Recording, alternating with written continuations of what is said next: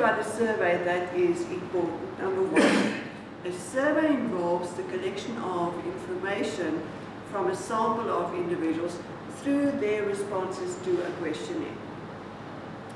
Survey research is probably the easiest, the most versatile, and the cheapest and the fastest way of doing research, of getting data in.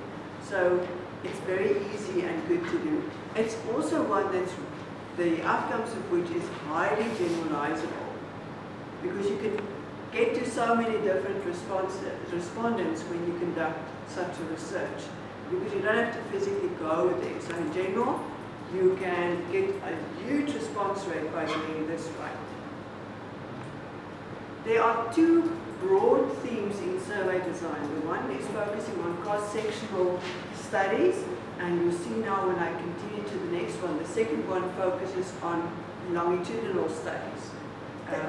Cross-sectional, as you know, and normally I say, set your default as cross-sectional unless you think that it's got to be otherwise.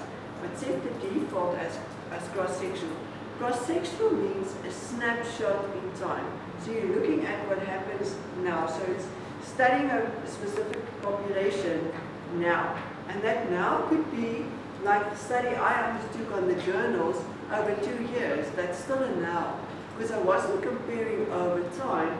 My snapshot in time was the articles over 2 years. So that's a cross-sectional study, which is one of the survey designs. Then there's another form which is longitudinal. Under longitudinal, we have different categories of longitudinal, which I'll explain to you now. First one is longitudinal, of course, looks at trends over time, which your study would probably be a good example of, which looks at the management students and how they're doing in a specific law subject. So longitudinal tests over time, there are 3 different ones that we could use. First one is a trend study, the second one is a cohort study, and the third one is a panel study. So those are the 3 possibilities that you have. I think by and large a cohort study is used the most from what I see in people's work, but each one of these come with their pros and cons. So a trend study focuses on the same population. But from that same population, you can draw different samples. So there's your first option. Trend study, same population. Remember, this is now over time. So same population, different samples. Can you see the flaws in that? So the sample 1 and the sample 2 may not entirely correspond.